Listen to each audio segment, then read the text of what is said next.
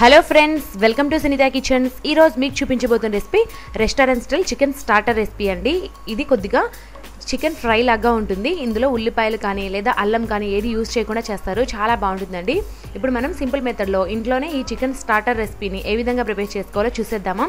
ముందుగా స్టవ్ మీద ఒక వెడల్పాటి కడాయి పెట్టుకొని అందులో 2 టేబుల్ స్పూన్ ఆయిల్ని వేసి మీడియం ఫ్లేమ్లో హీట్ చేసుకోవాలి. ఆయిల్ బాగా హీట్ అయిన తర్వాత ఇందులో 1/2 టేబుల్ స్పూన్ ఫైన్గా కట్ చేసి పెట్టుకున్నటువంటి వెల్లుల్లి రెబ్బల్ని వేసుకోవాలి. ఈ విధంగా సన్నగా కట్ చేసి పెట్టుకొని వేసుకోవాలండి.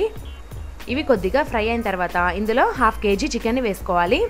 ఈ చికెన్ని శుభ్రంగా కడిగి ఈ విధంగా మీడియం సైజ్ ముక్కలుగా కట్ చేసి పెట్టుకున్నాను. ఈ చికెన్ని ఆయిల్లో బాగా మిక్స్ అయ్యే విధంగా కలుపుకోవాలి. ఇప్పుడు 4 నుంచి 5 నిమిషాల పాటు లో ఫ్లేమ్లో కుక్ చేసుకోవాలండి. ఇలానే కంటిన్యూస్గా కలుపుకుంటూ ఈ విధంగా కుక్ చేసుకోవడం వల్ల చికెన్లో నుంచి వాటర్ అంతా కూడా బయటికి వచ్చేస్తుంది. మధ్య మధ్యలో కలయబెట్టుకుంటూ కుక్ చేసుకోవాలండి. ఈ విధంగా కుక్ చేసుకోవడం వల్ల చికెన్ చాలా త్వరగా ఉడికిపోతుంది. 4-5 నిమిషాల తర్వాత ఇందులో 1/2 టీ స్పూన్ పసుపు అలాగే రుచికి సరిపడా సాల్ట్ని యాడ్ చేయాలి. ఇప్పుడు బాగా మిక్స్ చేసుకుందాము. మీరు జాగ్రత్తగా గమనించినట్లయితే చికెన్ చాలా వరకు ఉడికిపోయిందండి.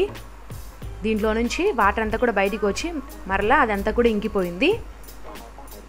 చాలా వరకు ఉడికిపోయినట్లే చికెన్. ఇందులో ఇప్పుడు కారం కూడా యాడ్ చేస్తున్నాను. 1/2 టేబుల్ స్పూన్ యాడ్ చేస్తున్నానండి. మీరు కొంచెం కారం తక్కువగా తినేవారైతే తక్కువగా యాడ్ చేసుకోండి. 1/2 టేబుల్ స్పూన్ అయితే సరిపోతుందండి, కొంచెం స్పైసీగా ఉంటుంది. అలాగే ఇందులో 2 టీ స్పూన్స్ టమాటా సాస్ అలాగే 1 టీ స్పూన్ రెడ్ చిల్లీ సాస్ను కూడా యాడ్ చేయాలి. ఇవి మాత్రం కంపల్సరీగా యాడ్ చేయాలండి. ఈ చికెన్ స్టార్టర్ రెసిపీలో ఇవి కంపల్సరీగా ఉండాలి సాసులు. ఈ సాసులని యాడ్ చేసిన తర్వాత మిగిలిన మసాలా పౌడర్స్ని కూడా యాడ్ చేద్దాము.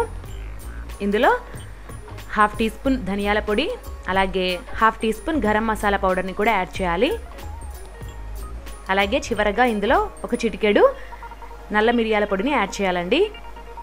ఇప్పుడు బాగా మిక్స్ చేసుకుందాము. ఈ మసాలా పౌడర్స్ అన్నీ కూడా ఈ చికెన్కి బాగా పట్టే విధంగా మిక్స్ చేసుకోవాలి. ఇప్పటి వరకు లో ఫ్లేమ్లో కుక్ చేసాం కదా, ఇప్పుడు వెంటనే ఫ్లేమ్ని హై ఫ్లేమ్లోకి మార్చుకొని ఈ మసాలా పౌడర్స్ అన్నీ కూడా ఈ చికెన్కి బాగా పట్టే విధంగా కంటిన్యూస్గా కలుపుకుంటూ కుక్ చేసుకోవాలి. 3-4 నిమిషాల పాటు హై ఫ్లేమ్లో కంటిన్యూస్గా కలుపుకుంటూ ఫ్రై చేసుకున్నట్లయితే ఈ చికెన్ ఫ్రై రెడీ అయిపోతుందండి.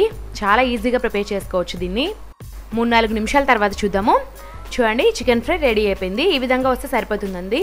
వెంటనే స్టవ్ ఆఫ్ చేసేసుకొని కట్ చేసి పెట్టుకున్నటువంటి కొత్తిమీరను చల్లుకుందాము. వేడిగా ఈ చికెన్ స్టార్టర్ని ఒక ప్లేట్లోకి తీసేసుకుందామండి. చాలా బాగుంటుంది. టేస్ట్ అయితే సూపర్గా ఉంటుంది. పిల్లలు కూడా చాలా ఇష్టంగా తింటారండి, అంత బాగుంటుంది.